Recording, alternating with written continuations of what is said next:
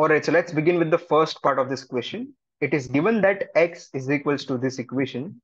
It's completely in the format of y and involving natural logarithmic term. Now we have to express y in terms of x. So in simple words, this question is asking us to make y the subject of formula, which basically says that on the left side there should be only one y, and on the right side there shouldn't be any kind of y and only terms with respect to x. It can have any kind of functions on the right hand side, but the variables should only be in terms of x. It cannot have y. So that's the kind of thing that we have to get from this term, I mean from this equation. Now, straight away, if I'm looking at this equation, I can see that there are two log terms which are subtracted. And the formula to combine them together that we have learned is that ln of a minus ln of b becomes ln of a divided by b.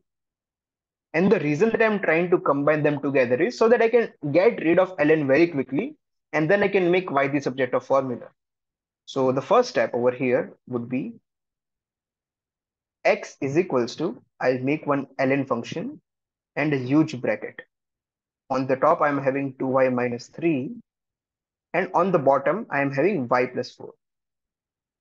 So that's one term. Now, how to get rid of these logarithmic terms that we are having? We can always have a power, like we can raise this kind of things to the power of base of this logarithm. So we know that ln is nothing but, like we can say that ln of x is same as writing log to the base of ex. So now if we want to get rid of this ln, we need to raise these terms to the power of e. Therefore, this becomes e to the power of x is equal to e to the power of ln. And the same thing that we are having over here, I'll just now break it into this way. We are having 2y minus 3 divided by y plus 4. So now what happens by doing this? This e to the power of ln of something becomes something. Again, that's the rule. You can, like, you will have to be good with the rules to solve this kind of questions.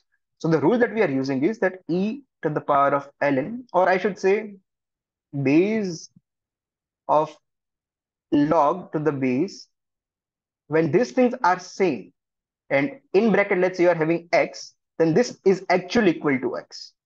So when e is to the power of log to the base of e, this is simply nothing but the input that we are having over here. So therefore, we can say that now this is same as writing e power of x is equals to 2y minus 3 divided by y plus 4. Now it all boils down to normal simple algebra, that how you can make y terms together and how you can make them the subject of formula. So now if we continue this, we can bring y plus 4 on the left side.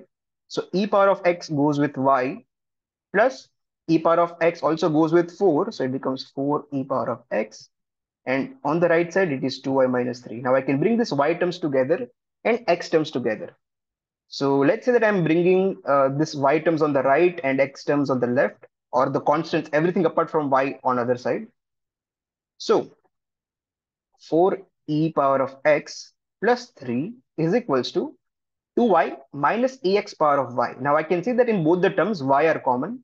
I mean y is common, so I'll take y out as a common factor. Over here we are having 2, and over here when it goes to the right, it becomes minus e power of xy. So minus e power of x, y is out there in common. Now I simply need to divide both the sides with 2 minus e power of x to simply get the y as the subject of formula. So therefore, my y is equal to 4 e power of x plus 3. I can just have this in the bracket divided by 2 minus e power of x. And that will be our final answer to the first question of this paper.